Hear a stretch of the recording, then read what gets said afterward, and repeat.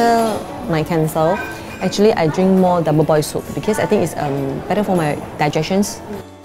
It's very sweet, very refreshing. The sweetness, I think, is from the fish and the apple. Because my taste bud, I don't have much taste.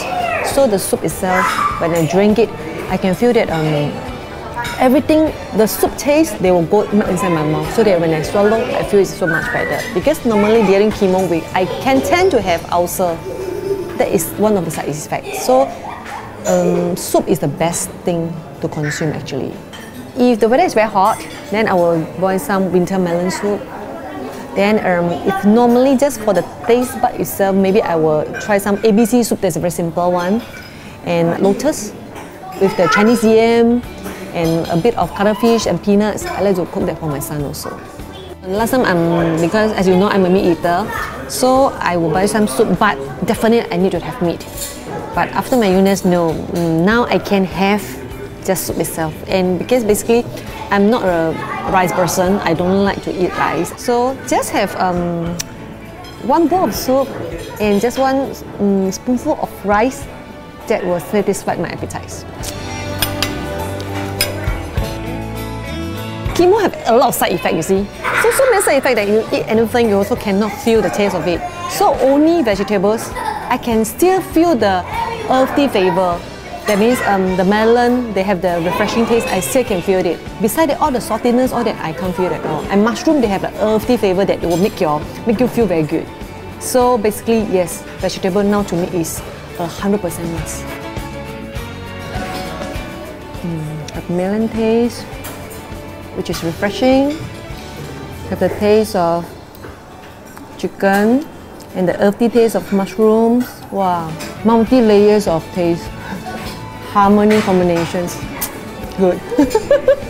When they want to eat something more Chinese style, I will cook broccoli with eggs. So I fried like a bit of like char kueh like that. So this broccoli I will mince it to a quite small part. Then I will put eggs on it. Then I'll just fry it, and it's very nice. It's turned out and it's become my son's favorite also.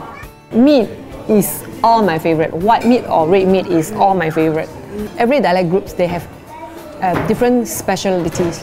Like Teochew, the steamed fish, all that are very nice. Hokkien is all the what? 卤汁啊, 三层肉, all that. Yeah, I love that. Intestine soup, you know, pepper, that is Hokkien. So I like that also. Actually, basically, I just like meat. But nowadays I change. Now it's to me, my dish now is actually I try to be 70% veggie and fruits and 30% meat. Yeah, I try to make it to a balance. Okay, whenever Cantonese whenever I ask them, okay, which is your favorite dish? They say Peking duck. I will sure order. We will sure order because Peking duck, they have the skin, they have cucumber.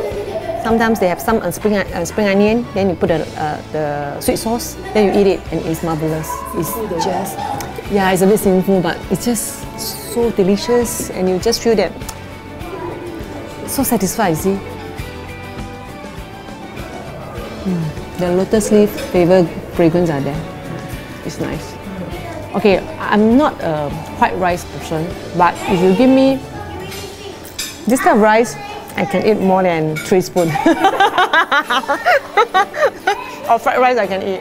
Since young, I just love, I just don't like rice. I don't know, for certain reason, I also don't know why. I just like to eat bee hoon.